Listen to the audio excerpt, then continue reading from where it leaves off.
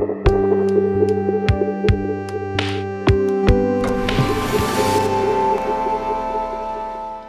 VIP guest this morning or this evening, whenever you watch this, Moara Passoni. Hi, Moara. Hello. Thank you for having me. Thank you so much for being here. Let me ask you, first of all, how are you doing at the moment? How's your fall going so far? Yeah, I'm confined. I came to Brazil, like I live in New York City. I came to Brazil to help my parents, and I'm here, like, I don't know, trying to connect with the world as much as I can. But like this virtual thing is kind of driving me crazy. So I try like keep creating things and I mean, and doing some actions, political actions to not go crazy. But anyway. And you surround yourself with beautiful books, as it seems, like an amazing library. I love it. I have a whole room for me. There's a guy. Yeah. It is this guy which is really, really still. So it's like, I'm really not going to amazing. He's been very helpful. So, Moara, if you're ready, we can get right to it. Talk about your incredible film, Êxtase. How do you pronounce it, first of all, in Portuguese? Êxtase. Oh, okay. So in French, Êxtase, ecstasy. Okay, all right. When your film starts, there's no mystery because it says anorexia is êxtase. This is the first thing we hear in your film. So the subject is announced directly. And it is a tough subject, obviously. Like, first of all, this is what comes to mind. It's a subject that we read about it in the, in literature and films as well, have dealt with it, but you make something quite different with it. Why did you, first of all, decide to explore this tough subject in your film? Yeah, the film came from my own experience with anorexia. I had anorexia from 11 to 18 years old. And of course, like, it was not like that I just finished anorexia when I didn't get out of anorexia when I was 18. It became a question and took me a lot of time even to get out of that condition. And I had a feeling that I could barely communicate what I was living during those years. I couldn't really find like echoes of my experience on films that I had access to watch. And somehow I needed to communicate that. And that was like when I finally, even on my experience, that was when I finally found ears like able to hear what was going on with me beyond, I don't know, the stigmas that are around this like word anorexia, and also like all the spectacle that normally is made around the subject, that I decided to make the film. And then, I mean, I had not decided because I really decided when I finally, two things were important. I met a friend of mine who was finishing a PhD on Marguerite Duras in France, and yes. And Mauricio, he comes from music, and now like he worked with literature and theater, and like Mauricio and we started like reading Marguerite's books and watching her films, and somehow what she writes echoed a lot what I had living during those years. Oh, wow. And I started feeling, oh, okay, there is something there that is like worth it to explore, because it goes beyond my own only individual experience. Mm-hmm. And there is something there that's being said about our world, about being woman, about dealing with your own body, dealing with this, like your own body in the world, like this condition, like that we have, almost like even existential. And so all those questions, and also her idea of like the invention of a voice. And for me, like there is not, it's a film about anorexia, but it's also a film about a girl trying to find a voice for herself. and trying to find a body and trying to find a shape she could fit or not fit. And so then I started getting, okay, maybe it's interesting to talk about this question. And then I started interviewing and working with women that were suffering anorexia. Because the years I lived, the internet wasn't so strong and I didn't find anyone. And also like when after like I found things about anorexia, it's kind of like different from what I lived, the way the blogs and etc. were talking about the experience. But anyway, and I started like researching with those women. They gave me their journals, the intimate journals, and I started reading also a lot of books about anorexia and from people who had lived anorexia. And I also understood, okay, there is something in this thing that's really big, that's really about our condition in this world. So then I decided to make the film, I think, when I understood the subject like transcended me and was not only about not that my experience is not important, it's not about that, but like it's also how I could humanize my own experience somehow and understand I was not only a crazy girl trying to starve myself to death, but there was something there that I was trying to build indeed, like something there that I was trying to cure. I was trying to heal myself from something. And I started understanding that, like, I don't know, years later when I had already like overcome anorexia. I was about like 28 when I started the project. So yeah. It's fascinating. And it's what you're saying is actually quite honest. And I think it's a great way to share your own personal experience, but make it actually bigger and larger to encompass other experiences as well. And you said something actually which I find quite interesting as well, is that when you were right in it, living this anorexia, and even in the years after, you were not ready to talk about it or experience it, and you needed a way to talk about it. And sometimes it's when you experience trauma, for instance, sometimes you are not ready to talk about it there, and it can come out in a few years afterwards.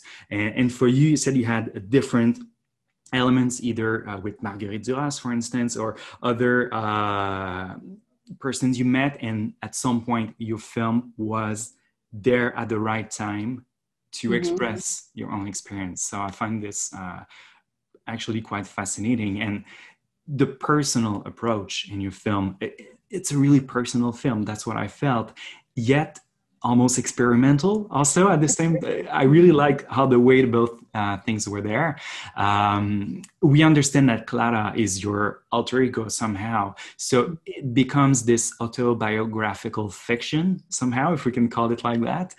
Can you tell us can you tell us a bit more about the use, for instance, of the archive images in your film, and the voiceover of the child also, which I found quite interesting? How does this come together for you?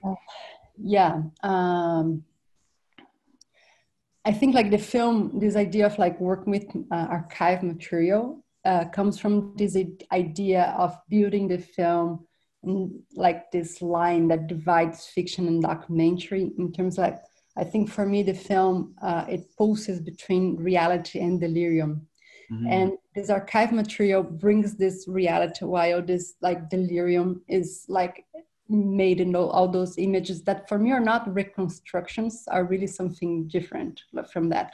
Although all the scenes came from real experiences, either mine or the other women, because like in the film, I also connect with those other women. So most of the film comes from my own story, and like the structure of the film follows my own story, and places of the film as Brasilia, as Jardim Angela in São Paulo, they are places where I lived my own story. But at the same time, like there are scenes that came from this dialogue with those other women. And then like there was also like, it was only when I allowed myself to go back to my own experience that I was able to make the film. Because at the beginning, I was really like going, no, I'm not talking about myself. I'm talking about this experience called anorexia and this subject that can be kind of like in terms of like thinking, it's a quite fascinating subject. And I was making a film that was much more about anorexia, an essay film about anorexia, than an experience from a person. And I think when I allowed going back to my own experience was when like the film started gaining really gaining life and vitality. And then I decided, okay, I will bring this like archival footage from my own story and my parents' story to the film. And for me, really, like it's an autobiographical fiction, that's for sure. Like, although like when we write autobiographies, I think write or make autobiographies and films, I think we are always like working within the domain of fiction and memory. Like, and the film is really based also on memories. Besides my own writing during anorexia, so I had those things that are documents. But they are also like documents from a moment when I was in an out reality. My connection with the world was in another place. So the whole film works in this frontier. Just one thing about the word anorexia that I decided to put in the beginning of the film, because exactly, like I think for me it's like a word with several layers. And in the film, we talk about all those layers. So the idea of anorexia, it's almost like, in the end of the film, is something quite different from normally what people know about this, what is anorexia. So like almost like a Pandora box where you start taking things from inside and yeah. It's what you said actually about your own personal experience being, finally you decided to include it in the film instead of being, keeping an arm's length distance with your subject, which, we've seen on TV and stuff, like films like about this subject, but really in a cold way. But you decided to include your own personal experience to it. And it's when you make yourself vulnerable, actually, that you get to touch even more, I think, the people. Absolutely. And that's what I think you did with your film. That's why it stayed with me, actually. And this artistic essay that you did, we understand a lot the pressure on the body in order to be perfect, for a young dancer, for instance. Then we see there's a scene when you see this teenage girl running, extensively, and then she falls and she dies actually in front of her younger self. We get to understand, is that a vision you once had? How did this scene come to life? That's a good question. I feel I had to kill myself several times in order even like to overcome anorexia. And there is this feeling about the body falling.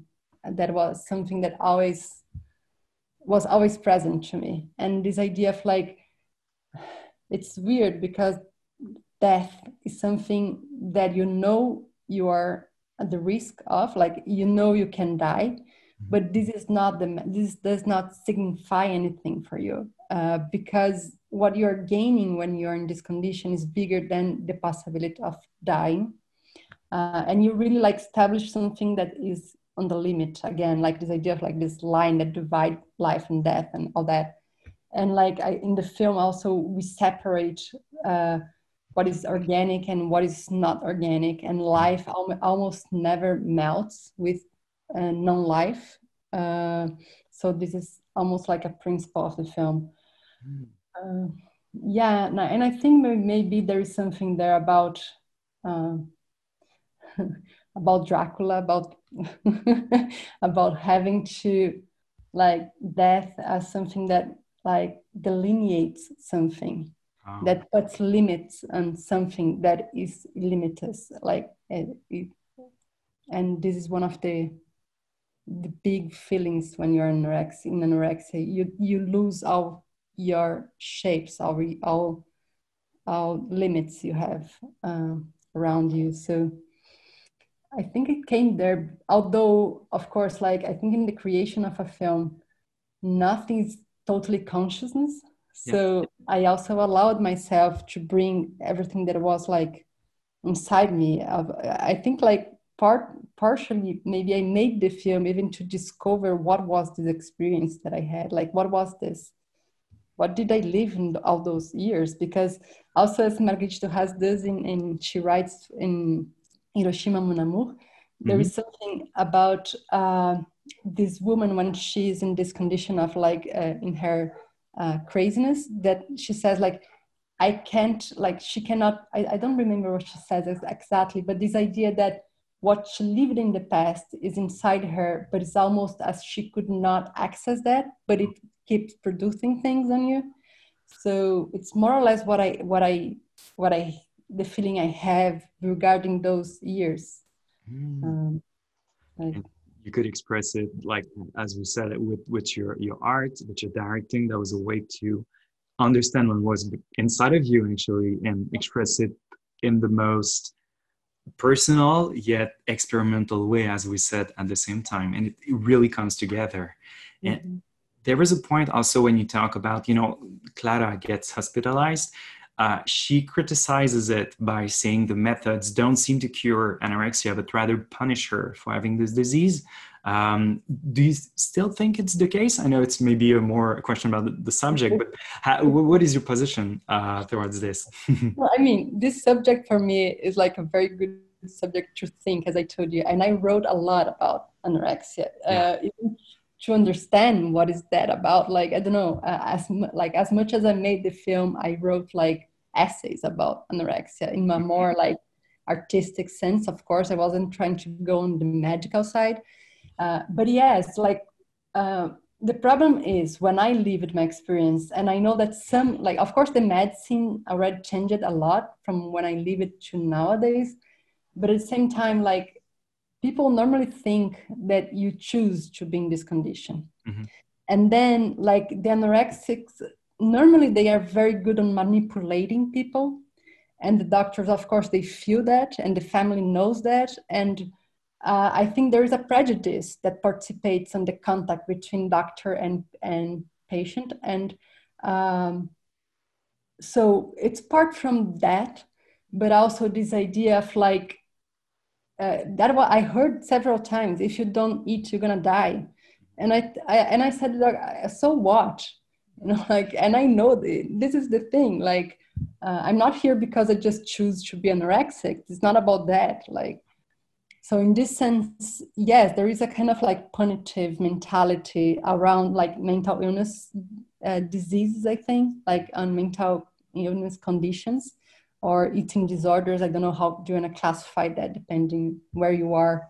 You call anorexia like mental illness or eating disorders. So things like a disorder or a mental illness, it differs in some countries from country to country. But anyway, and I felt like, I don't know, just this guy could not hear what I was living. And I mean, to go there, like there was a psychiatrist from Hungary in Brazil. She was working in Brazil, a Hungarian psychiatrist. And she understood there was no point on talking about eating or not eating with me, about like even talking about anorexia or talking about like my weight or my like, or I don't know, my nutrition and all that.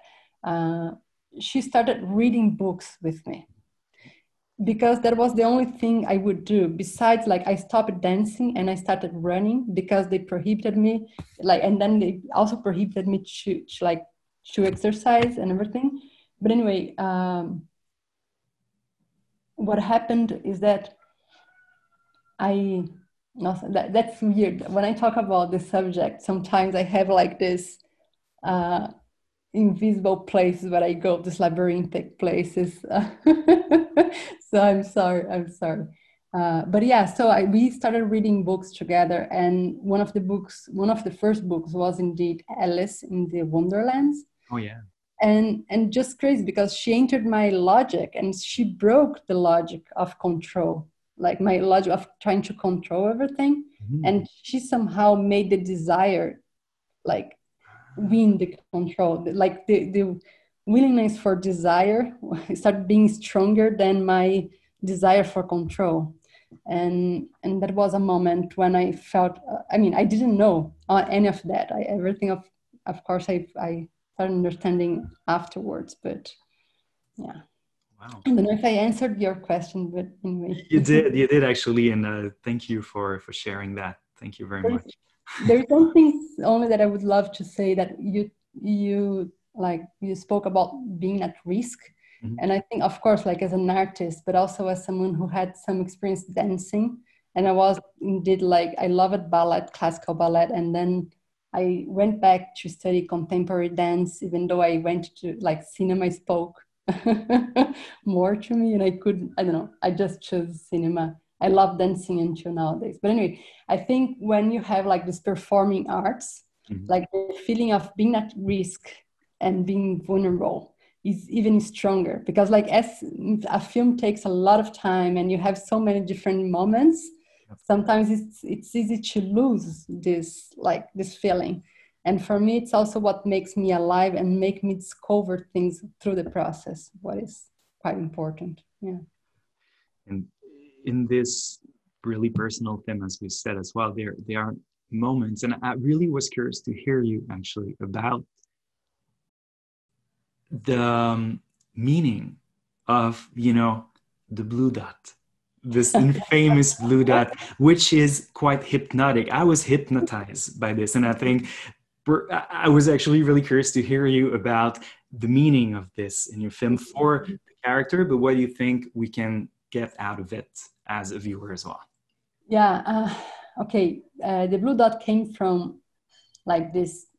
As a child, I would do several like magical games. I had a lot of like magical thoughts, and I would do like mental games.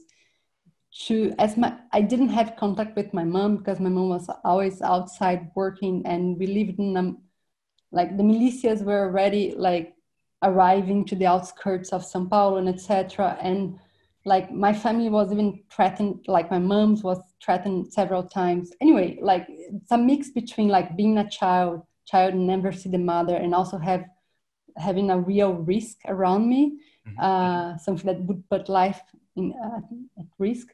And I started developing like these magical thoughts, even to guarantee that my mom was alive. As I couldn't talk to her, I would do, I don't know, I would count until 3 before like a bird would pass and like cross the horizon, or a bird should cross the horizon while I count until 100. I don't know, things like that were completely imaginary and would give me some feeling of safety. And then this idea of like you playing games with yourself and being stronger than yourself is a strategy that I had during anorexia a lot. And the blue dot is more like somehow that thing, because it's at the same time, it's the control of the desire. That's why it grows and it shrinks, and at some point it explodes. Yes, it does. Yeah. So, and I think there was like, of course, like a graphical way of translating all these mental strategies that you have with yourself, and this war between mind and body where you are in this condition. Yeah. And that is really good visual representation. So yeah, great finding. I wanted actually to hear you. You talked a little bit about places where you lived, and there is a special place, it seems, in your film, because there are a lot of shots with monuments and buildings, like the ones we see in Brasilia, for instance. Mm-hmm. Can you tell me the importance of architecture, which is, the first art in your film? Mm-hmm. Mm-hmm. Yeah. The first feeling I had towards Brasilia as a city and architecture was that it kind of like mimics the feeling you have when you are in the anorexia world. Of course, like the way I see Brasilia and the way I filmed Brasilia is connected to that feeling. And this idea of like reducing your body into lines and to this essential, this idea of its essence is super strong in anorexia. I don't even know if I believe on that anymore. But anyway, when I was in this condition, I was searching for this essence of this structure. Mm-hmm. And my obsession, for example, of like I don't know, the pleasure of even seeing my bones through, like, growing under my skin and being more visible and more visible, was the pleasure of, like, the comfort of having a structure, of having a very clear structure that's the opposite of the meat in your body, like, and everything, all the organs and everything that you do not know that exists, and kind of like shapeless. And the lines of the architecture and the architecture of the body allows you to have this safety. That was something that I was searching for. And somehow she's trying to do with her body what, I don't know, architecture does with the space, that's creating those lines and limits, and also this idea of monumentality, and this idea of scale that was very important. It's also about how do you feel when you are, like, how do you feel regarding, like, the community, regarding society, and how small do you feel, or anyway, yeah. And this idea of, like, Brasilia was, in the sense, like, Brasilia, and also when I decided to show the anorexic body, that was also, like, something that I really struggled a lot to decide to do that, but it's this idea of, like, reducing the landscape into lines, like, into what is the most essential, what is really defines the shapes and guarantees some clarity. I hope it makes sense. It does, actually, and it brings a whole new lighting on this film, actually, when you talk about the relationship, which I haven't seen on the first viewing, but now you see it, like, the parallels are really clear. So yeah, thank you for sharing that. There's also one thing, like, you don't have this feeling of a limit, like, as you don't know what the limits of your body are, that's why you go to the reduction.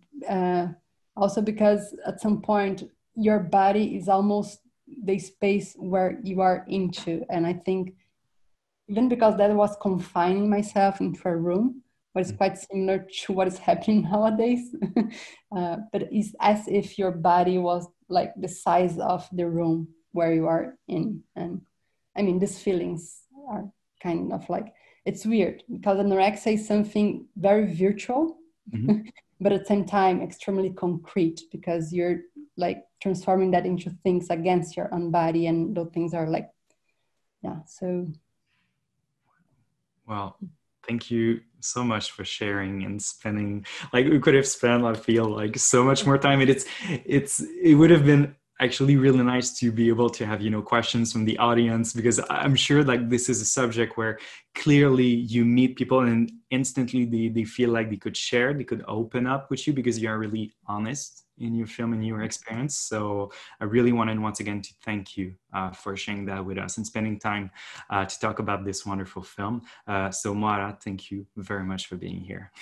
Thank you so much. Thank you for having the film in the festival, and hope you enjoyed, like, as audience, I don't know if enjoy is the right word, but the film is, like, I hope it's an experience that makes you think and feel things differently.